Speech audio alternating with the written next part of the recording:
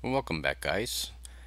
Today I thought I'd go over a program that you may have heard of, but it's actually been prevalent in a couple of distributions, and I haven't really seen much of it in Manjaro. But there is an Arch package that will give you this particular program, and you might find it to be useful.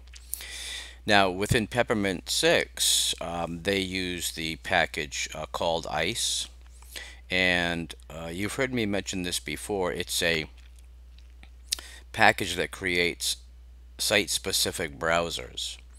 So if you wanted to have an icon on your desktop or in your taskbar or in your dock for a particular, let's say, browser location like YouTube, Facebook, things like that, you can create that link, that launcher, using ICE.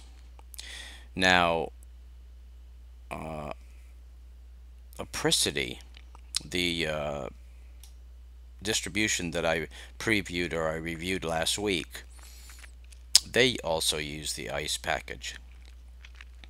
So you may find it useful because it's I have tried it in a few different distributions, and within Manjaro it seems to work fine if you're in if you're in an XFCE CE or LXDE desktop. But whatever desktop you're using, it would be worth giving it a try to see if it's something that you might get some benefit from. So the first thing you'll need to do is you'll need to install the package. Now, let's see. It is called Ice-SSB. You can get it through Yowert. And if you type Yowert-S Ice-SSB and then press enter,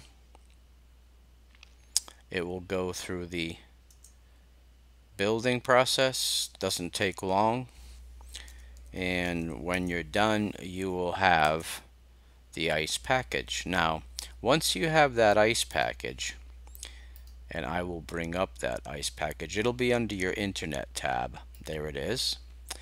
So all you do is once you have the menu up, you're going to decide which application or which launcher you'd like to create. Now, let me go into my file manager because I have a folder of icons for some of the launchers that I've created in the past.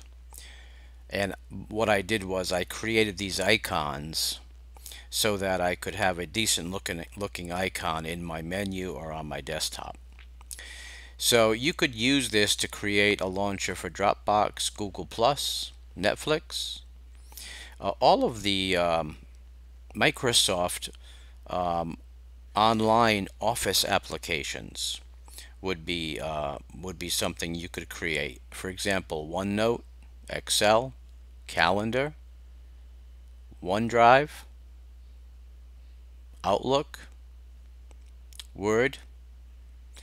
You could create it for YouTube and Twitter and Netflix.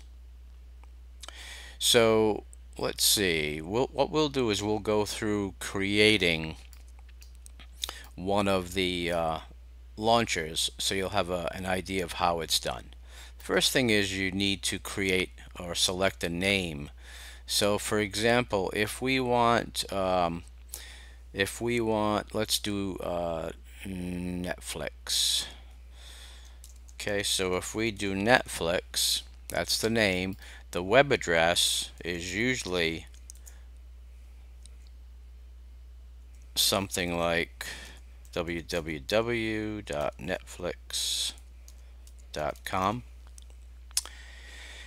Now you can select where you want that application to be loaded within your menu.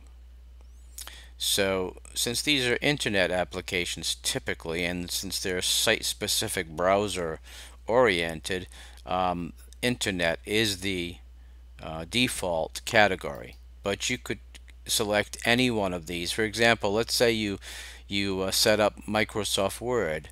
You might want to put it under Office. but we're going now. We can put Netflix under sound and video. Okay. So you can select an icon or you can use the site favicon. Now, since I have an icon here that I'm going to use, I'll select that, and then basically all you do is go to that folder, and let's see, that was in my downloads folder, and so I'm going to use this Netflix.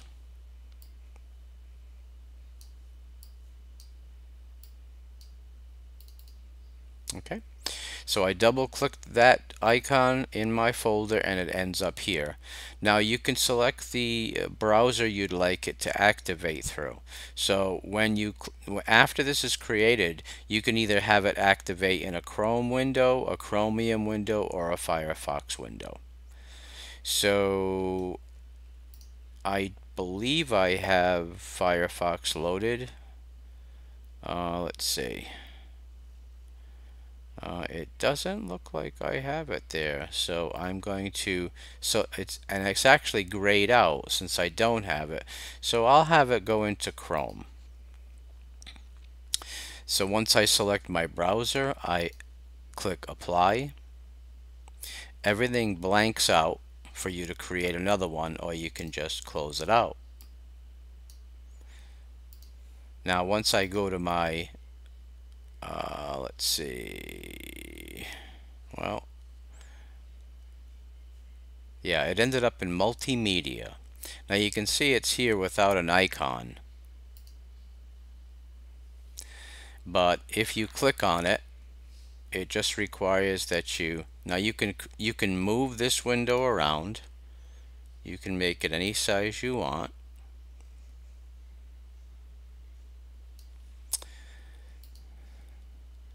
And all you have to do is sign in, and you're at your Netflix.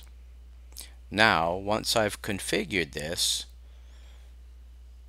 if I close it out and I go to open it again in multimedia, it should sign me right into my account, and it does. So now you've got that shortcut set up to go directly to Netflix. Now let's see what happens if I click that and add to desktop. Okay, now see how it put Netflix there, but it doesn't have the appropriate icon? Right click that, go into properties, click launcher. Okay, click permissions and make sure this is checked. Allow this file to run as a program. Then you can click that icon, go to your downloads folder, in my case it's the downloads folder, and then select that icon. And as you can see, it places it now.